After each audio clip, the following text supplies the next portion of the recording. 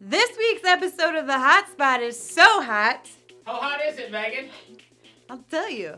It's so hot that I just saw the devil dancing buck naked in the middle of the parking lot. No, she didn't.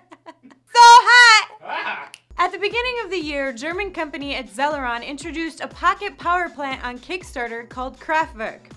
Since then, they have been experiencing a huge rush because Kraftwerk promises to generate unlimited electricity anywhere, whether you're on a plane, in the Nevada desert, or at your office. The Pocket Mini Power Plant uses innovative fuel cell technology. Protected by 27 patents, the system converts standard camping gas or lighter gas directly into electricity. This gas is available cheaply all over the world. The highly efficient device can be easily refilled again and again and again and again in seconds. Kraftwerk is then ready to go and provides energy for an astonishing 11 iPhone chargers. I mean, that is amazing, especially if you're in an airport. For more information, visit the links below.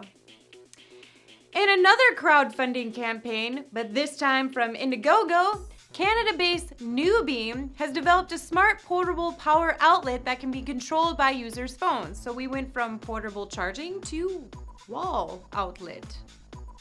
The smart outlet connects to a smartphone, whether it's Android or iOS. It features a built-in dimmer and timer and can be remotely controlled from anywhere, whether you're on vacation or a business trip.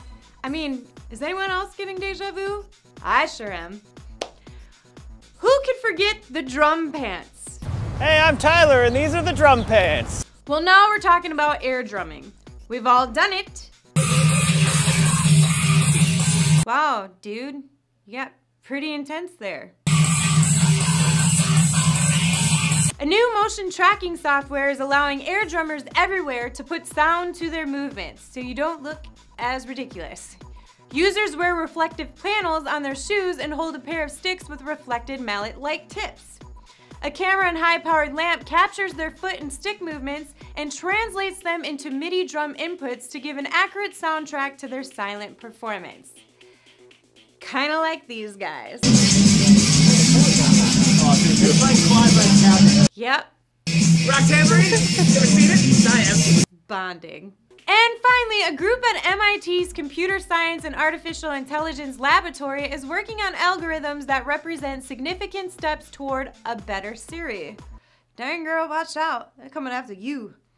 According to the MIT group, the software that allows a planner to specify constraints, say buses along a certain route should reach their destination at 10-minute intervals, and reliability thresholds such as that the buses should be on time at least 90% of the time.